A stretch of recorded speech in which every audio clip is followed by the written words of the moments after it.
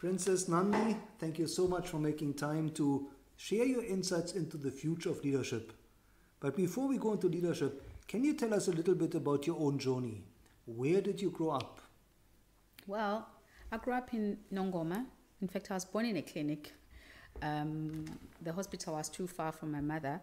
So she drove herself to the clinic because obviously the hospital was too far. And those days we didn't have much tar road. And so she drove herself on the gravel road.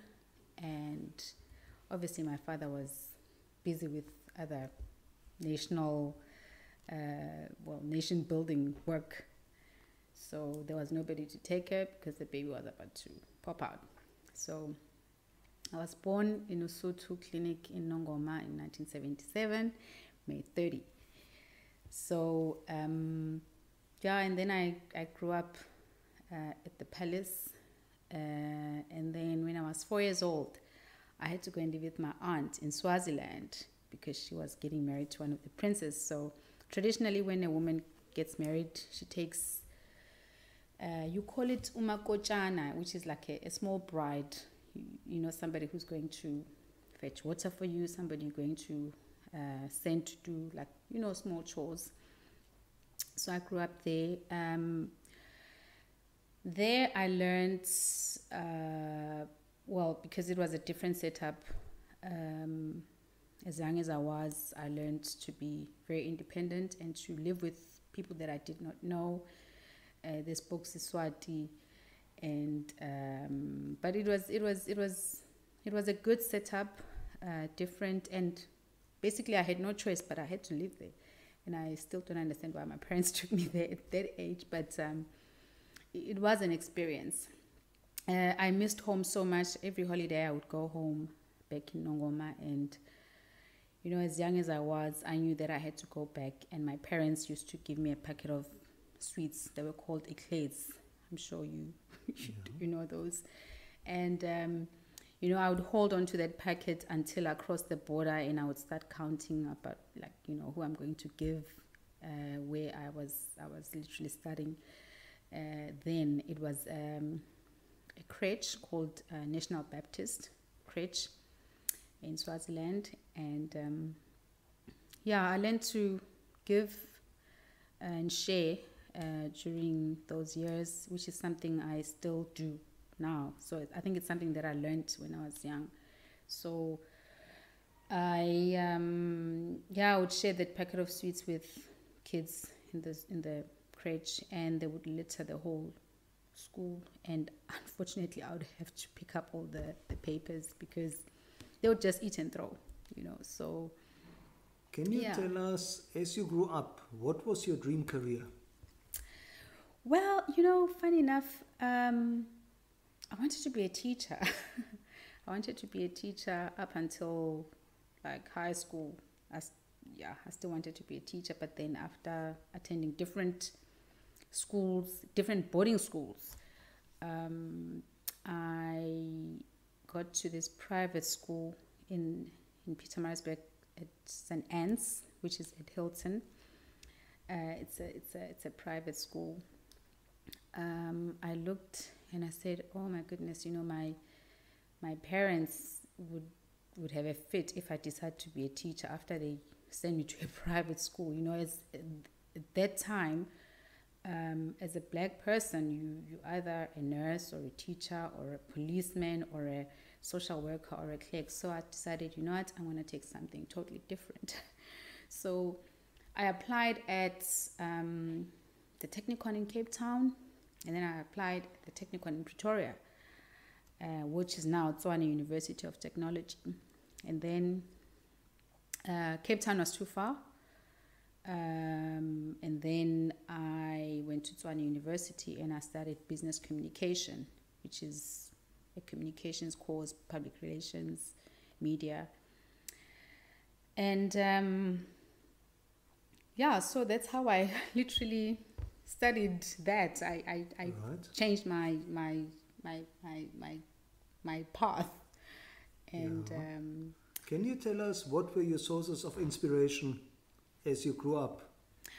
You know, one thing I remember, I used to love this cartoon called Heidi. Heidi was this orphan from the Swiss mountains, and she lived with her grandfather, and I just used to love that cartoon character because she used to love people. She was so caring.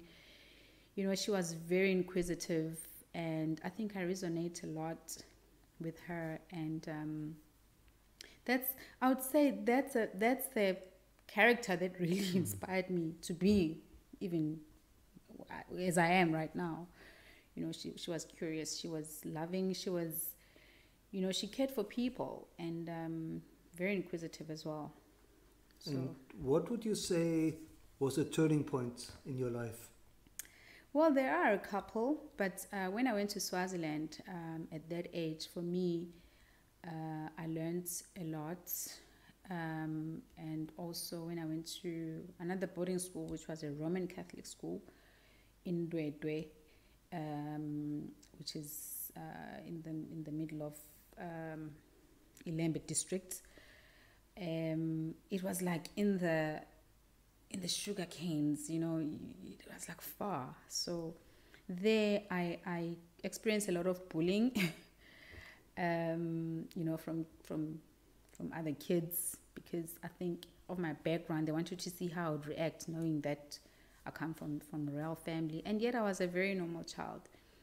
But there I learned to make friends with people who were, you know, who were like really, really kind to me, and I still have, we're still friends up until today. So for me, I realized that there are people who look at you and they assume things about you without even taking time to know anything about you. So for me, I see a lot of kids being bullied.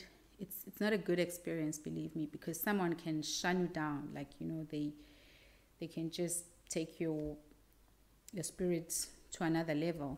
So for me, that was a turning point, and I realized that, you know what, it's not a good thing. I will be kind, even if people were nasty to me. But some of them, funny enough, became very good friends, because I would always fight for them, because a bully, I always say, is always a coward. You know, it's someone who always has personal issues, you know. Yeah, so for me, that was... And I believe you kept your early friends for a long time, ever since. Yeah, I've had my friends for like 36 years. Jeez, that makes me so old. Yeah, for 36 years, I've had the same friends. And I think it's good to, you know, to keep those people, because they know you. They know you. They actually remind me of how I was as a child, you know. And it's a very good thing to have. You know, when you have those people who are constantly going to remind you, no, you were good at this. Because sometimes, funny enough, you know, you do forget. You just get off the trail, and someone needs to remind you, no, you're strong. You're good at this. You know, so it's important. So I've had the same friends. Yes, I do have acquaintances, but I've got those people who are really unconditionally supportive of me, and they're very honest, which is what I like. They're very honest, and yes, as much as I come from that background, but they're very honest in telling me, no, this does not look good. Why don't you do this like this? You know, so they guide me. You know, they guide me, because yeah, I've had them for a long time. And what would you say is driving Princess Nandi today? Oh, a lot of things drive me. Some good, some not. Well, I'll start with the things that I see every day. I mean, the plight of the people. I mean, we've got a high rate of unemployment. So, funny enough, that drives me to do things better. I mean, I cannot change the whole world, but I feel that our negative issues can drive us to the positives. You know, we can create so much based on what we know. Like for instance, I'm trying to use my brand to create, to make a difference, and to bring hope to the people, and now get into business as well, just using my brand. And also my family drives me. I think, some people always wish, I wasn't born in this family. For me, as tough as it is, I know people think, it's so nice and rosy to be from the royal family, but it's actually quite tough, because you've got to prove yourself twice as hard than like a normal kid, because people have a different picture. So it drives me to work even harder for the kingdom, for the people around the world, and also just to promote the family brand, the Zulu brand. That's what drives me. That for me, I feel needs to be out there. I know we don't do much about it, but everywhere I go internationally, I'm always talking about our people. I'm gonna say our people, and also just how they are as I mean, they're living in poverty, but they're very humble people. They just need just those resources to make life easier. So a lot of things are driving you. A lot of things drive me, and I also get driven by people that I meet. I always find something interesting. I always try and find something interesting, especially people who are much older. Like for instance, Jack Nicklaus really inspires me. He inspires me to teach kids how to play golf. When I met him, he asked me if I play golf. I said, no, I've never even lifted. I even called it a stick, a club. And he said, I want you to go back home and really teach kids about golf, because, well, you first start playing, but then you must teach kids about golf, because it's a game of discipline. Mm-hmm. It's a game of cleanliness. He really spoke about all these things, and I literally did that, and I started doing a lot of clinics for primary school kids, even though it's an expensive game. But I'm trying to also collect clubs, so that they can play, because not all of us are going to achieve academically. You never know, maybe there'll be one of the Tiger Woods there, because people have different skills. Also, well, I'm also inspired by flying. Right. I know, as I said to myself, when I get to 40, I want to start doing certain things. Like for instance, I've registered at this aviation school in Margate. I know Margate is far, but it's easier for me. It's owned by a black guy, so I want to also support him. Not a lot of black guys own flying schools. It's called 003, down in Margate. In Margate, in the South Coast. I've just given myself just 3 years to do it because of other things that I want to do. So right now I'm doing the theory. And I believe you have an interesting leadership perspective about what golf and flying can teach kids. Yes, for me, as I've explained, golf, it's a mind game where you can, learn to be disciplined. When you set up a shot, it determines where it's gonna go. Never mind the wind, but at least you have an idea of where it's gonna go based on how you set up your shot.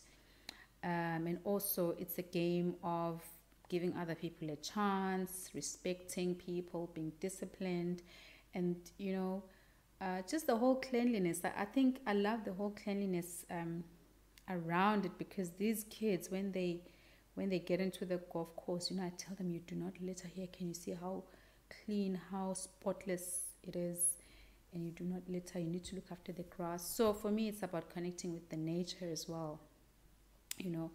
And flying, you know, when you fly, it's like it's just you up there, and obviously and the other passengers. But you, for me, I get to think differently when I'm flying. It's like my mind just, you know, just goes into to another level. I get to look at things from an aerial view. If I get a chance to sit next to the window, and it's just amazing. So for me, I'm inspired by those things, by the nature, and you know, when you're up there, you've got no cell phone. Well, you can chat to the next person and just find out how they are. It's like literally from here to Johannesburg, from Durban to Johannesburg, you've got almost an hour, and you can literally just chat about anything and everything with the person next to you. Somebody who's a stranger, possibly, and you know, things can get started just from that conversation, from out there.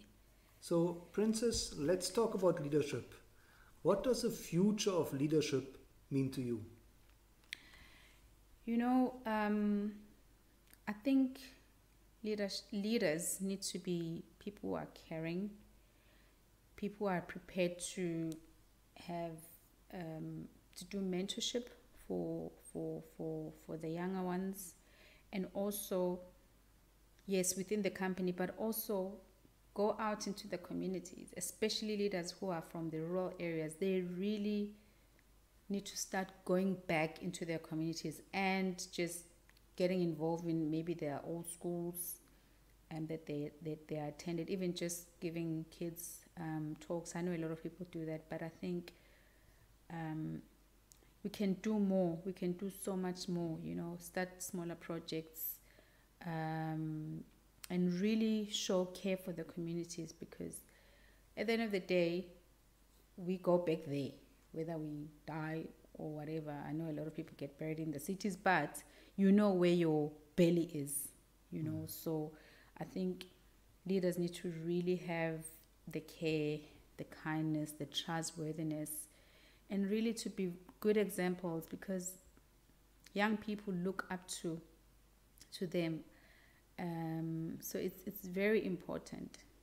It's very important, and it is so sad to see leaders doing things that are shocking, you know,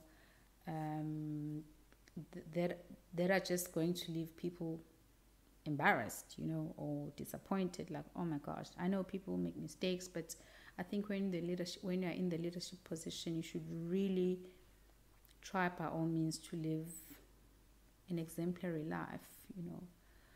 We need to be exemplary, and we need to really, basically we need to be caring. I mean, to be caring means a lot of things.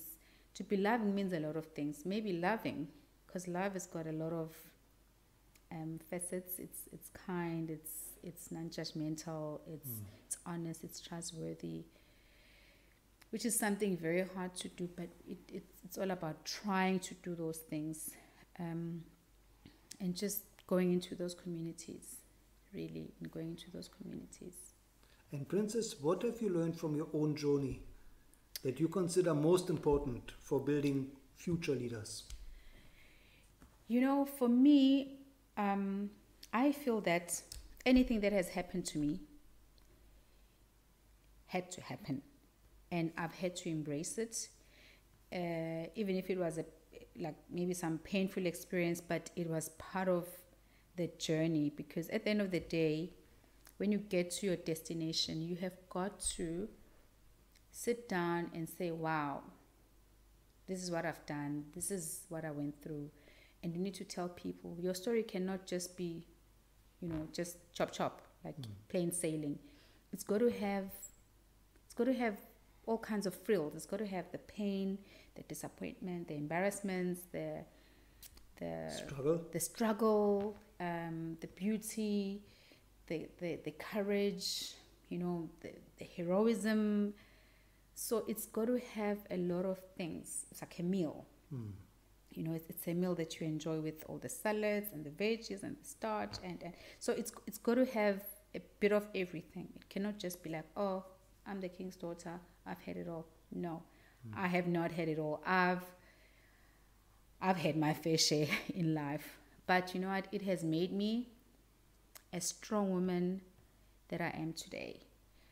Whether it's through relationships that have failed, or business deals that have failed, or being judged, or being bullied. So it's a mix of everything. It's a mix of everything. Or even financial issues, because people think, oh, you're a princess, you've got everything on a platinum tray. No, I've had to work hard. I pay for my own bills. If I don't have any money, I have to work twice as hard, and nothing comes from my dad, as people think. And my dad is very strict, but he knows that I work hard. He knows that I work very hard. So the whole journey has been a good experience. The hills, the thorns, the plain sailing, a bit of everything. It's been part of my journey, and I couldn't have it better. It's part of my empowerment. It's part of my growth, and it's part of my story that I tell every day to people, and hopefully I'll tell it to the world one day. Now, Princess, you have been mentoring many youngsters for many years. Can you maybe share a success story with us where you mentored somebody and that person really took your advice to heart and has achieved significant success? It's not really young people, but sometimes it's older people. It's strange that even older people listen to me, because I think I've got that character of really convincing people. I remember, I will talk about this lady. Never mind the younger ones, because for me, a young person, you tell them to abstain, because there's a lot of issues around, peer pressure and school. So I'm still mentoring some of the kids through that. Like, get through your education, don't run for brands, just get to school, finish, and then you can buy your own thing when you're older. So that's what I'm constantly doing. But there's one lady that I worked with in another organization in the north of Zululand. I mean, it was tough for her at work because she did not have the education, but she had the skill to deal with the community, and they wouldn't give her a raise, So when I approached the manager to say, can you please give her a raise, and I justified why she needs a raise, because the organization would not be where it was if it went for her, because she's got a skill that none of us have, to go and sit with the community and convince them to take on a project. It's really difficult. So I taught her to negotiate further. Even when I left, I'm like, have they given you a raise? She's like, no. I said, well, you go and tell them ABC. I'm not going to say much, but, you go and tell them ABC. And for me, she's done it over the years, and she's always, gotten what she wanted, because I helped her with, kind of like negotiating skills, even though I was just telling her that, but she's learned, and she's always grateful that I taught her those negotiating skills. And can you maybe tell us who are the role models of leadership that you would recommend future leaders should study and maybe learn from? Sure. There are so many, but that's a difficult one.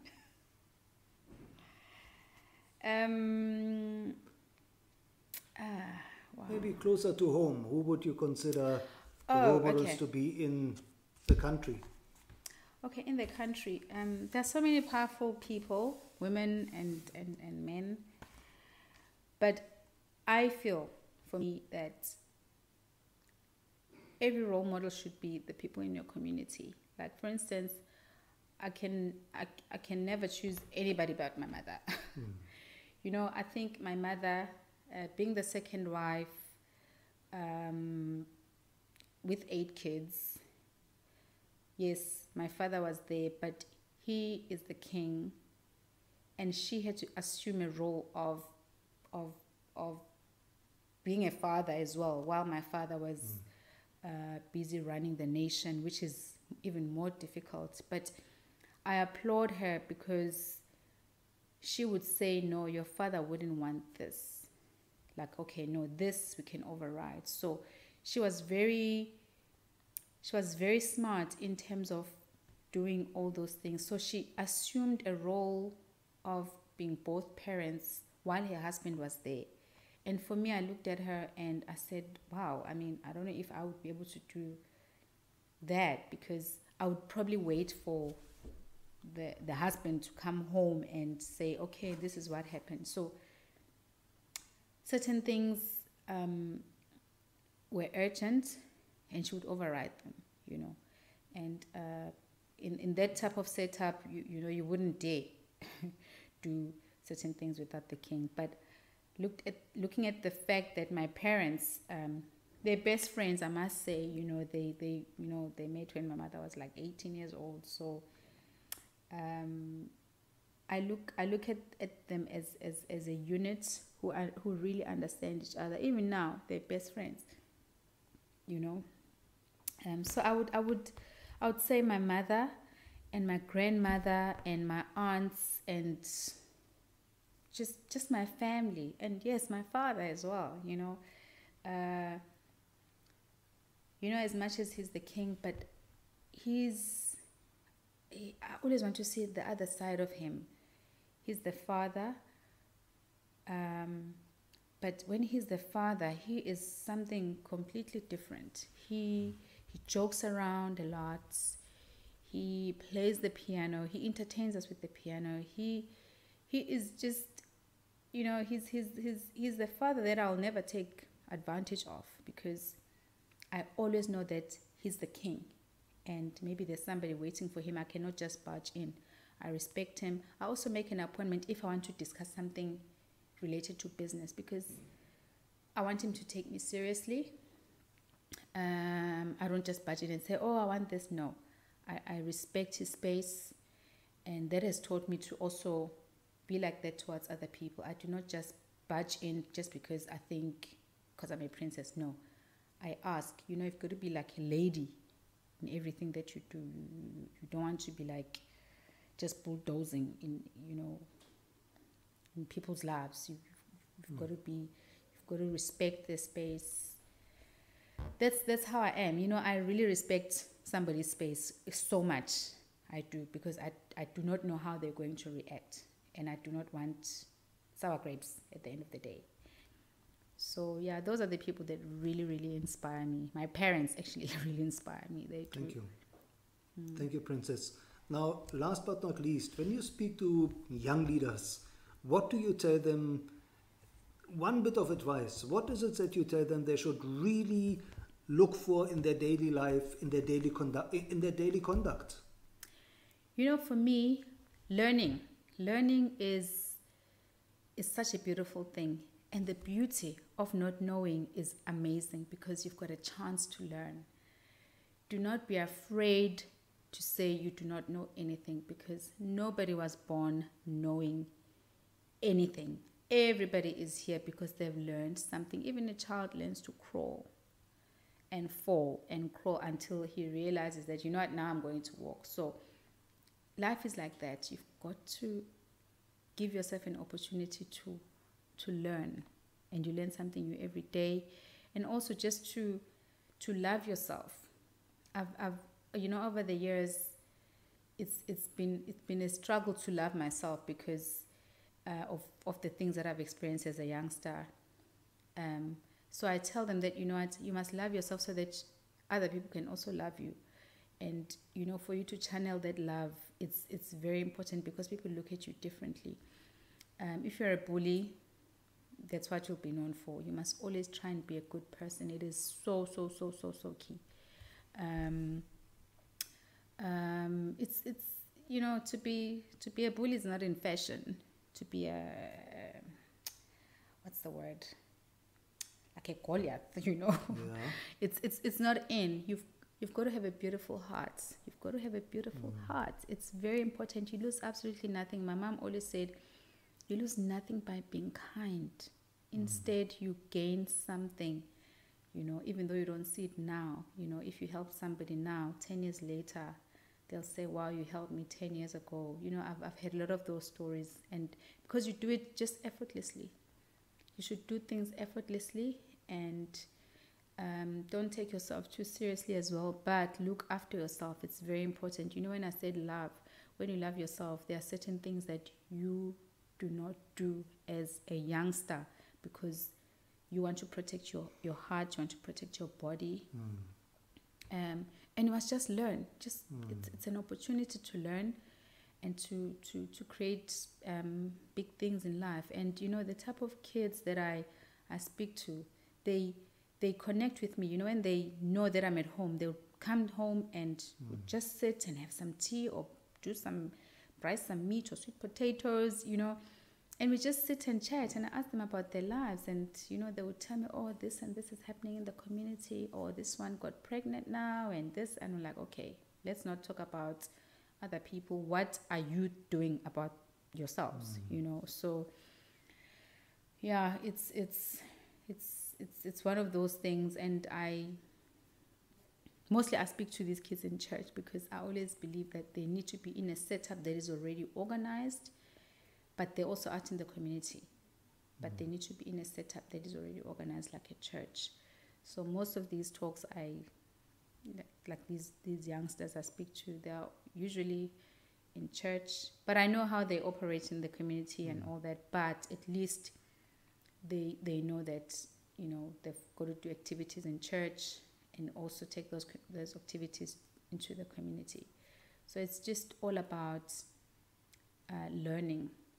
Give yourself an opportunity to learn every day. When the sun rises, a lot of things happen. Opportunities come, challenges come, but you must learn from every day that happens, and be thankful and be grateful for life. So to learn and to love and to have that beautiful heart. And to have a beautiful heart. For me, it's literally, to have a beautiful heart it's like an adrenaline. It's like it keeps you going. It's not that you blow your own horn, but it makes you feel good. It's like, wow, let me do it again. It just builds. It's like you're building something really good. And when you're doing bad, you're also building something bad. It's like you're building a journey that is going down the drain. But if you build something good, even if things are tough, but you're building something good, and there's always a reward for that. Always. Well, thank you so much, Princess, for sharing your journey, for sharing you. your insights.